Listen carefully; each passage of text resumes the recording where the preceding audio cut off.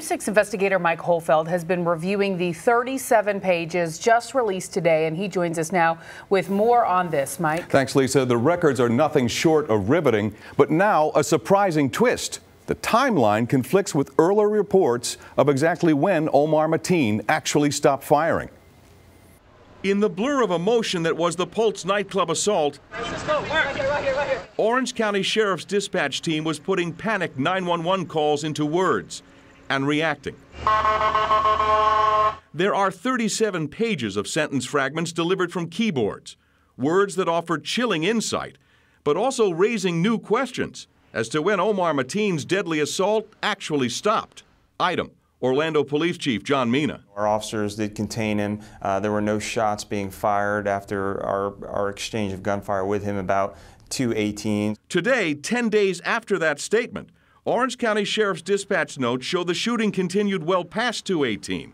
Speaking to victim, complains has been shot in his chest and stomach inside the bathroom at the Pulse.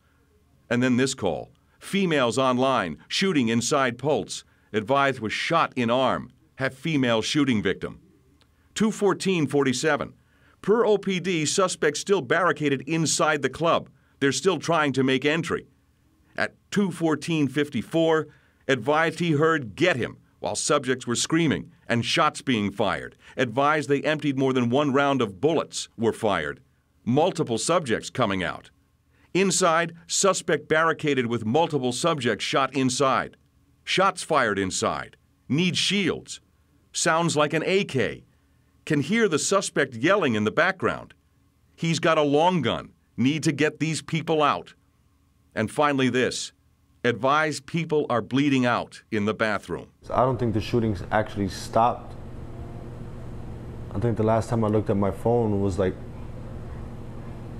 2:43, 2:44 was like, that's when I heard the last shots. All right, think about that. Chief says 2:18, he just says 2:44. The documents show a caller hearing a gunshot, quote, possibly from the bathroom at 2:34:11. In an email to News 6, Chief Mina saying his statements were based on the FBI timeline. He says the investigation is not complete. I'm just starting to go through all of this. I'll have much more for you at 5. Lisa? All right, Mike Holfeld, thank you.